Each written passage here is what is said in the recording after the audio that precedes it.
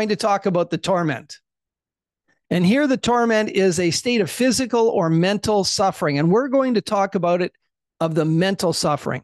2 weeks from now, we're going to talk about the torture, and that's going to be the physical suffering.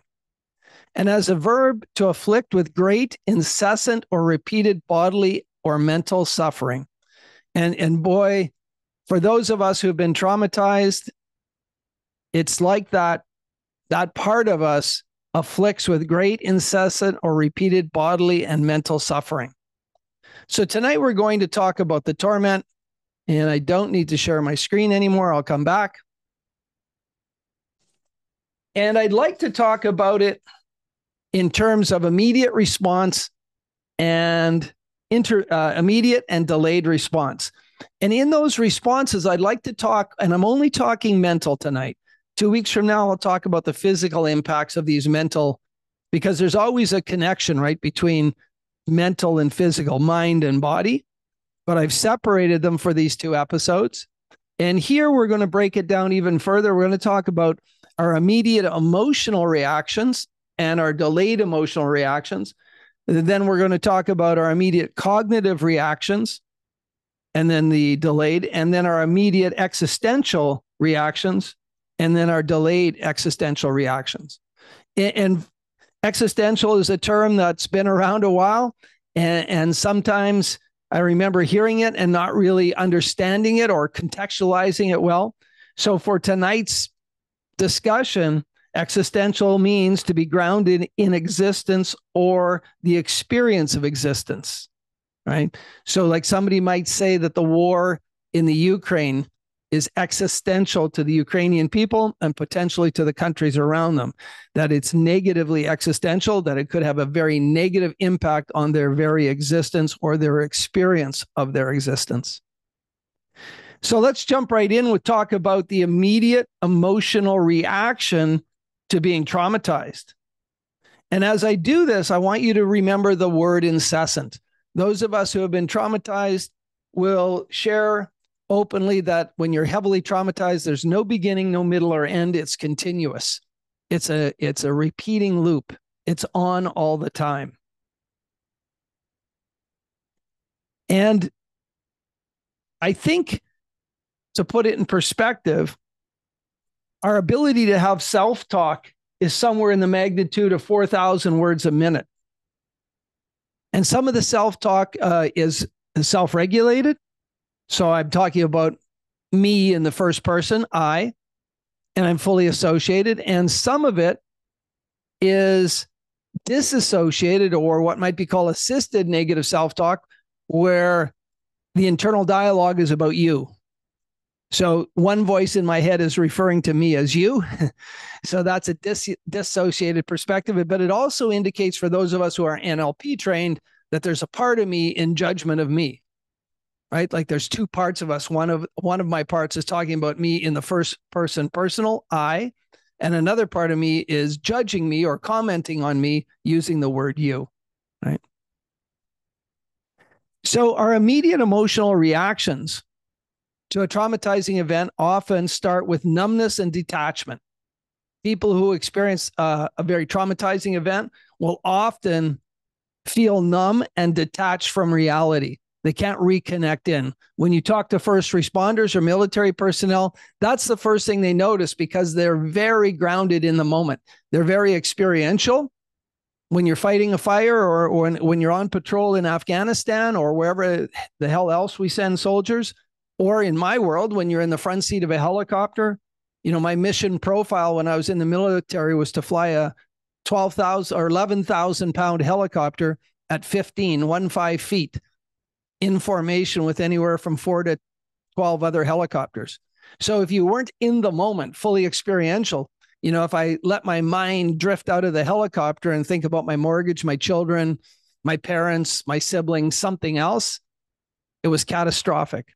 So when people are traumatized in those roles and they feel numb and detachment, it becomes obvious really quickly.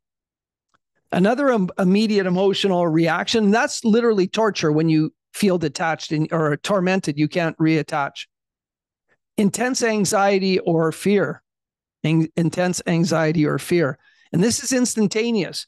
Soldiers who go out on patrol and are fairly anxious or excited to go on patrol or amped up to go on patrol now have fear or anxiety about going outside the operating base. There's often an immediate emotional reaction of guilt, which could be survivor guilt. I survived and they didn't. Or in the case of my client that I just mentioned, guilt for what she did, right? Even though the police said she was absolutely not at fault, there was no way she could have stopped in the time distance that the pedestrian gave her. She still felt intense guilt for her car, her vehicle being driven by her to have struck that person down. Now, a broken leg, but nothing more, right? There can also be intense anger, immediate emotional reaction. Now, anger can be appropriate and warranted, and anger can be inappropriate and unwarranted, right? Depending on the response to the stimuli.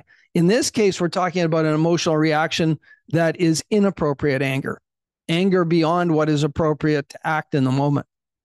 There can be intense sadness and helplessness. And remember, I said one of the hallmark emotions, or the 3 hallmark emotions of trauma, are fear, terror, and helplessness. An intense feeling of dissociation, where you are depersonalized and or you're feeling as if you're watching yourself. This is it could be an actual defense mechanism. We know in NLP that when we dissociate from a memory, the intensity of the memory goes down. And it also could be a coping mechanism, but it happens quickly. People who are traumatized, severely traumatized, often get disoriented. They're not making sense of their surroundings anymore.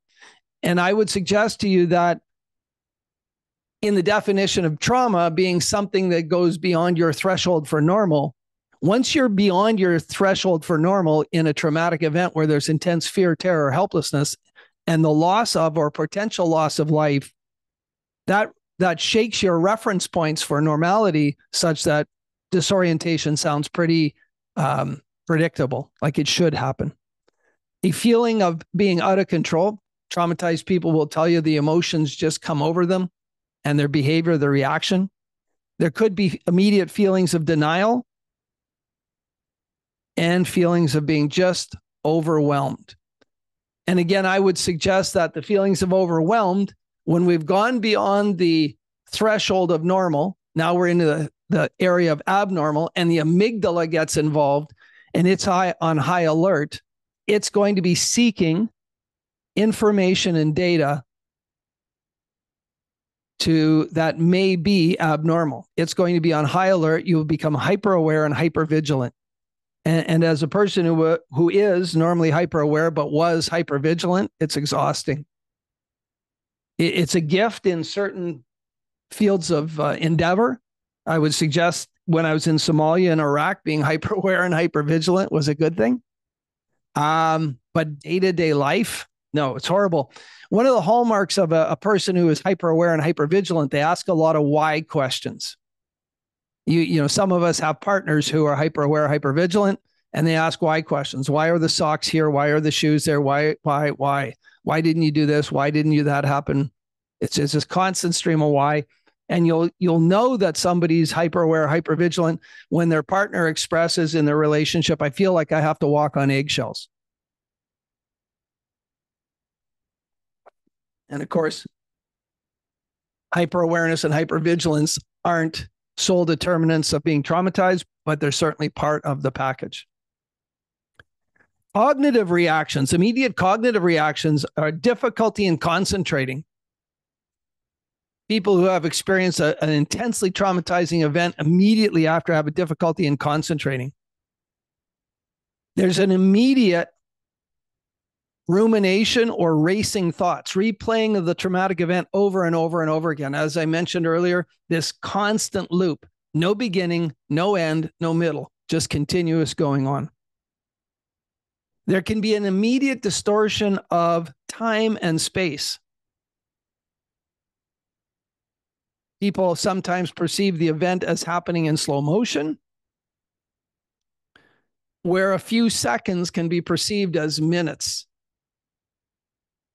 And imagine experiencing something horrific that now drags on, that now seems to last so long. Another cognitive reaction are memory lapses, not being able to recall important aspects of the events that traumatize the person. This is common.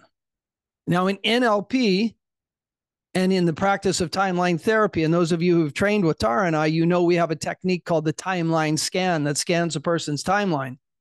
And when I've trained rooms of licensed mental health care workers, including psychiatrists, they'll say, well, your technique won't work because my client doesn't have any memory. And I will suggest to them always that, well, let's do the technique and see what happens afterwards. And inevitably, the person, after we finish doing the trauma intervention, will have absolute access to the memory in great detail with great congruence. And when they recall the memory after we've cleared or released the trauma, they will recall the traumatic event without abnormal negative emotional arousal. And that's one of the confirmations that they're no longer triggered by and that they've actually released the trauma. And again, because those of you who studied NLP with me or others, you'll know that we believe that the unconscious mind represses the memory to protect the person until there's a moment to actually release or heal the trauma. Interestingly, there is a body of information emerging about the purpose of sleep, why we sleep. And the leading researchers on sleep now say that REM sleep is critical to disentangle negative emotional states from events and normal events. Traumatizing events, our amygdala does not seem to want to let that go, right? I mentioned that earlier. So normally, if you had a negative event in your life that was not traumatizing, as you sleep, during REM sleep, your mind would disentangle the negative emotions. When you woke up the next morning, you would be in a better place. And if you did it several nights in a row, you got, 7-8 hours sleep, and you had a healthy amount of REM sleep, you would disentangle the negative emotions from the event. With trauma, we don't find that. And in fact, we have nightmares when people wake up right in the middle of their REM. Right? And then strong identification with victims. That's an immediate cognitive impairment, stronger than you would have before it happened. So people who witness things happening to others that they're helpless to intervene often have very, very strong identification with the victims, to the point where it's as if the traumatizing event happened to them. And MIT did a study that some people's emotional arousal, having witnessed something happen to another person, is higher than if that had happened to them. They've done surveys on that, and that was striking. And then there's the existential reactions. Again, existential means, grounded in existence or our experience of existence. And so people who have been traumatized may have a loss of their own self-efficacy immediately, their meaning in the world. They may start to despair about humanity, especially like in the context where I worked. 9/11 changed my life. 9/11 happened, and 2 years later, I left my company. I did my master's degree and started working humanitarian work. And my first walkabout was in Iraq in 2004, as I mentioned. And then, we were in Iraq because the U.S. government, Colin Powell specifically, had gone to the UN with evidence of weapons of mass destruction. And now we know on his deathbed He said his biggest regret was having lied to the UN and to the world about the weapons of mass destruction. So having been there, let's just presuppose that maybe some things that happened to me in Iraq may contribute to trauma. Well, having been there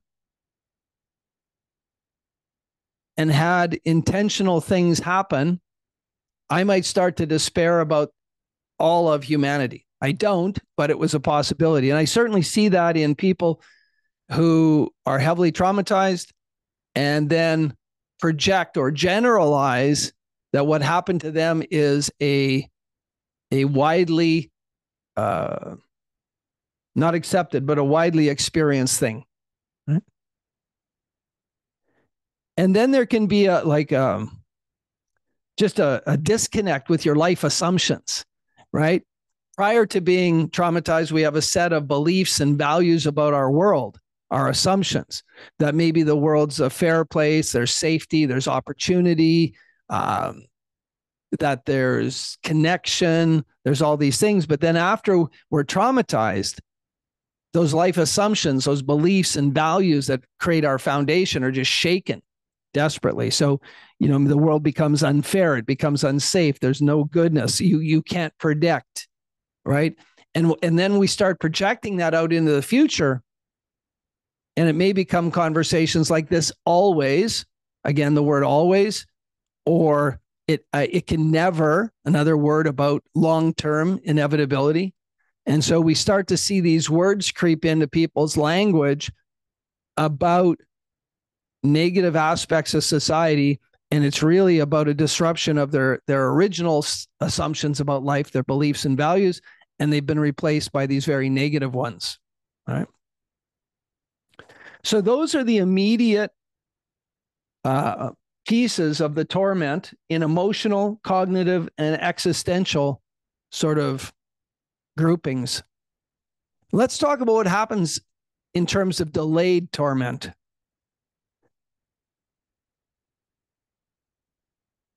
Long enough, and again, I really think that the sleep deprivation caused by trauma is probably the root of everything else that comes after, from the psychological or mental disorders, anxiety, depression, PTSD. PTSD is a disorder that comes 30 days after you've witnessed a tragedy or longer. You cannot get diagnosed with PTSD within 30 days of the tragedy. So it is a disorder. Being traumatized is what happened to you. Having a disorder, you may be traumatized and never are diagnosable with PTSD. You do not have the PTSD diagnosis. You don't meet the criteria. You may have other diagnoses. You might have a depression. You may have massive anxiety, right? But you may not have PTSD. So some delayed emotional responses. Because you're sleep deprived, the next one will be no surprise. People get irritable or up to and including hostile. Now, as an ex-military guy, we like to talk about flash to bang. If you're talking about lightning storms, you could talk about flash to bang. If you hear the thunder and you see the flash simultaneously, that means the thunderstorm's right above you.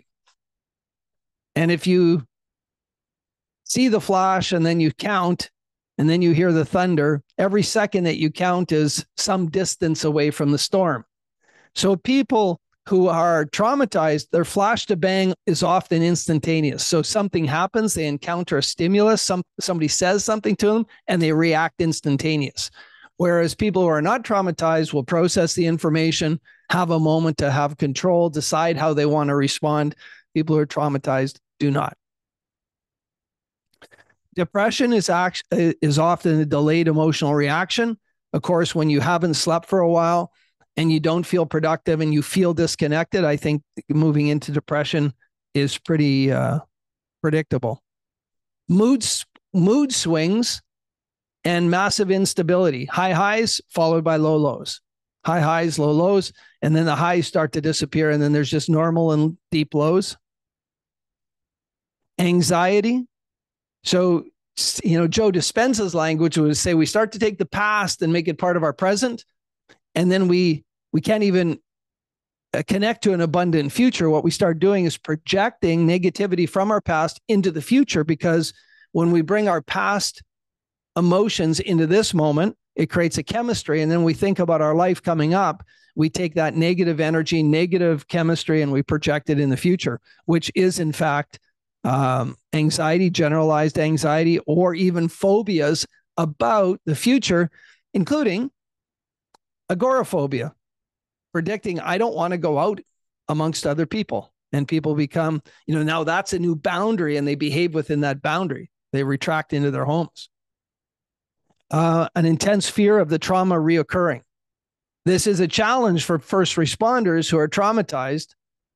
And while opportunities are available to heal the trauma, once they're healed of the trauma, that means they have to go back doing the work that traumatized them, and they have this fear of being re-traumatized, and they don't want to go back there. And to the best of my knowledge right now, there's not a very safe exit from first responders or military people who say, look, I loved my career.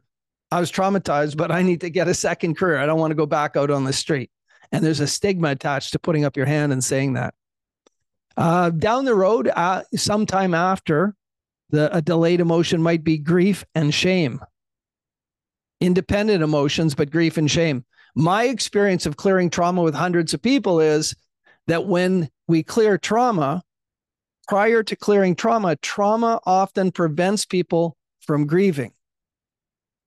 Because the traumatic loop is running, they're in the other emotions. They never get a chance to truly grieve. When we clear trauma, and whether that happens organically or through an intervention with a clinician, there's often a grieving process that's required. And again, a delayed emotional reaction is the beginnings of feeling of fragility or vulnerability. And on the flip side of that, I have witnessed people, first responders and other people who wear uniforms and do ostensibly what's very dangerous work. When they start feeling fragile and vulnerable, there's often a compensation with aggression, assertion, a projection of that they're not vulnerable, when inside they're actually feeling very vulnerable or very fragile. And here's the piece that leads to family chaos. One of the emotional reactions, a delayed reaction, is this growing emotional detachment from anything that requires emotional investment.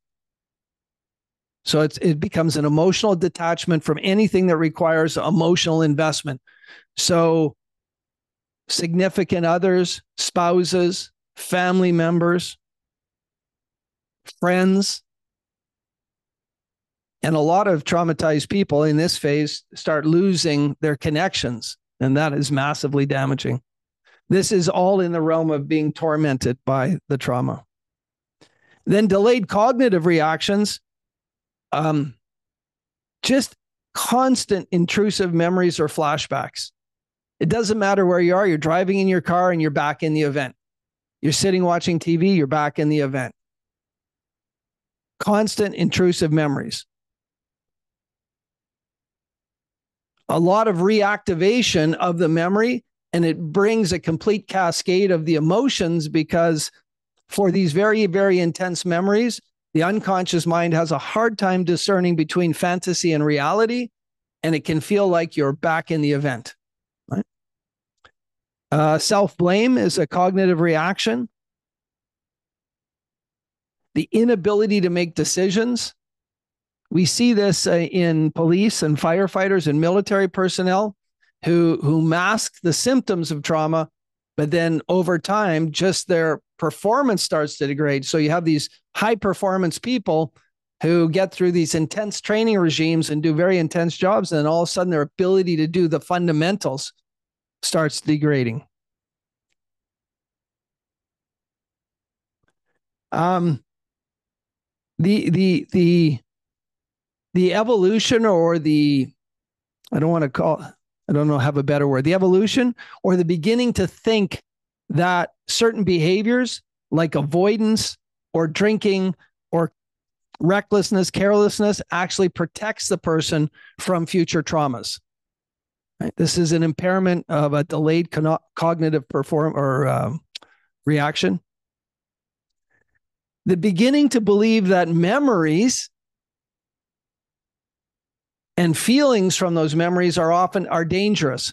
So again, in my practice, my clients who come to me because the systems failed them. They've been through therapy. They may have been through residential programs. That, their trauma is normally not within the last 90 days. It's normally 4 or 5 years ago and a lifetime of trauma. They actually feel that memories are dangerous. They don't want to have any memories. And again, those of you who studied with me know that we use the internal hard drive. If you ask a traumatized person to do the internal hard drive before you clear their adverse childhood experience and before you clear their traumatizing events, they will not be able to complete the exercise. And then when we clear their adverse childhood experiences in step 2 and we release their traumas and all the limiting decisions about them in step 3, and we give them the exercise of the internal hard drive, which reviews their life looking for joy and fulfillment, they're able to do it easily and effortlessly. And it is the beginning of rewiring their neurology using their neuroplasticity to start reconnecting pathways to positivity. That is the first step in getting balance in their universe between the positive negative experiences and positive experiences. Right? One of the next cognitive delayed reactions is a generalization of triggers. Dr. David Kessler in his book Capture talks about this, where there's a salient trigger, the main trigger. It might be a sight, it may be a sound, it may be whatever, but it's the trigger. And let's just imagine for a moment that a man with anger management issues, as an example, his trigger is bad drivers, in his words, bad drivers who don't know how to drive, right? So he's coming home from work and he's in traffic and he encounters a bad driver and he starts losing his stuff. By the time he comes home, he is elevated. He's full of adrenaline. He's full of cortisol. He's revved up. His pulse is up. His blood pressure's up. And he pulls in the driveway and his kids' bikes are in the driveway. And those bikes now get connected to the trigger of bad drivers, kids' bikes in the driveway. So he gets out of the car, he throws the bikes out of the way, pulls the car into the driveway, walks into the house and trips over kids' shoes. The sight of kids' shoes now can attach to the trigger of bad drivers and bikes in the driveway. And then he goes up to his wife and said, why are always the bikes in the driveway and why don't the kids put away their shoes? And she says something back to him like, why don't you relax or something? And he loses it. Now the sound of his wife's voice, the sight of his wife's voice gets connected to the trigger of bad drivers. And pretty soon his world, almost everything in his world becomes an associated or a generalized trigger. And so for a person who experiences, any sort of traumatizing event, their triggers may start to spread out almost like tentacles, almost like a spider's web. And everything becomes lightly, moderately, or severely triggerable. Right? And then the last piece I'll discuss on delayed cognitive impairment is the suicidal ideation or the beginning of suicidal thought. When you talk about all those things we just talked about, the mental anguish and all of that, sometimes the only outlet which seems reasonable is to start considering one's own demise, right? And of course, when that cycle starts happening, that's very dangerous. And then lastly, the delayed existential reactions. So this beginning in this torment, this mental anguish that people are going through, they start asking, why me? Why me? Why me? Why is this happening to me? Why does this always happen to me? Why does this never happen to anybody else? Those are called generalizations and universal quantifiers, right? Existentially, they start becoming very delusioned, cynical, right? On the flip side, if they start getting through their trauma, they can actually get, as a delayed existential reaction, well, if I can get through this, I can get through anything, right? So, when we get to T6 or T7, the triumphs over trauma. We're going to discuss extensively these same sort of categories, but what's the flip side? When we overcome trauma, what's the positive side of emotional, cognitive, and existential? Because there's an amazing positive side when people can overcome trauma, right? Again, people can lose their sense of purpose. So why me? Why am I here? What am I here for? And again, this is especially true when you lose your profession, your career, because you're traumatized. You know, imagine a police officer who serves 10 or 12 or 13 years, and then she's traumatized, ends up on short-term disability, then long-term disability, and then, you know, she's exited from her force, and now she's 40 or 45 and isn't working. There's an intense potential for a loss of purpose, an overwhelming sense of hopelessness. And the way through all of this, and again, we'll discuss this in step 5, 6, and 7, treatments, tenacity, and triumphs, is to first release the trauma and then start redefining meaning and importance in life and reworking life's assumptions to get back on track.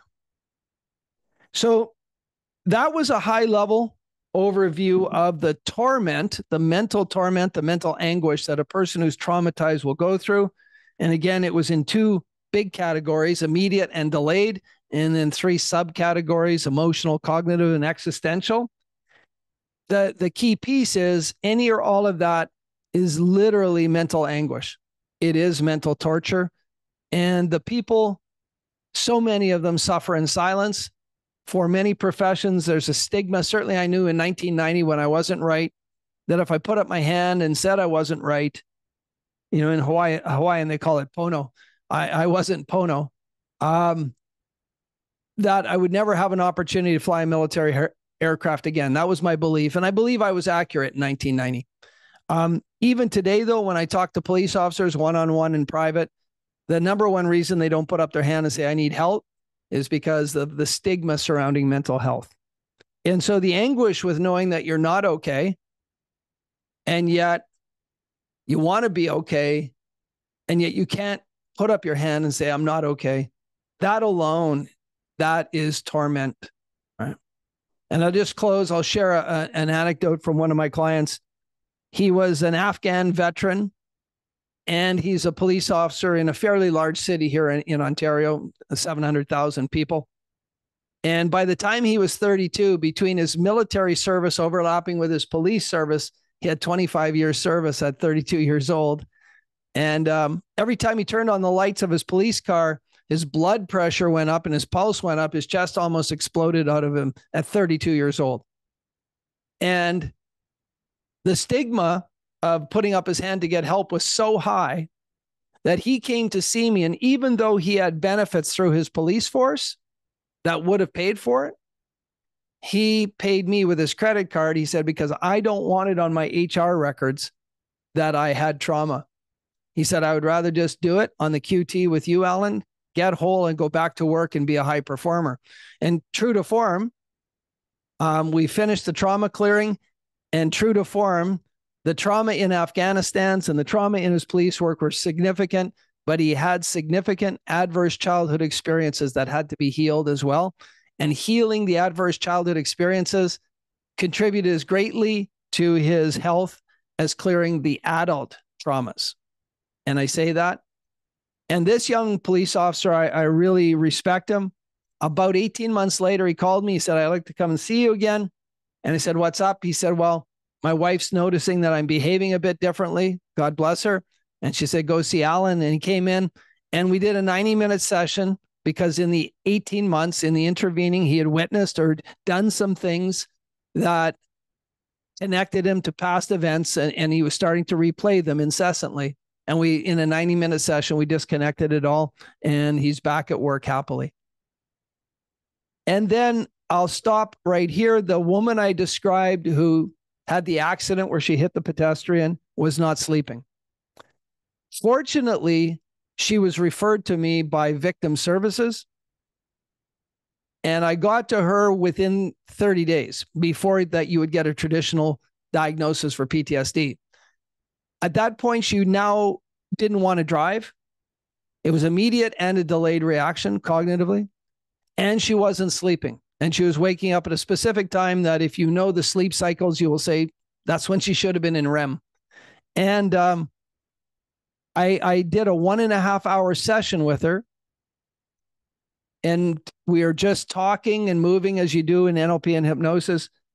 And before I cleared the current trauma, I asked her to ask her unconscious mind, is there a trauma before this one, which when cleared now would give you more emotional benefit? And her unconscious mind answered yes, and immediately took us to the event which we cleared. And when we cleared that, she did a childhood event. Then we checked with the current event, the striking of the pedestrian, and her unconscious mind had resolved that, and we didn't have to clear it. And that night she went home, and for 4 consecutive nights, I asked her, please text me in the morning when you wake up. And I did what we call the positive future model. So I took her out to 15 minutes past the successful sleeping through the night. Look back to now, notice what emotion you're feeling. She said peaceful and calm. She went home, she slept through the night, and I got 4 consecutive nights of her texting me that she had slept through the night.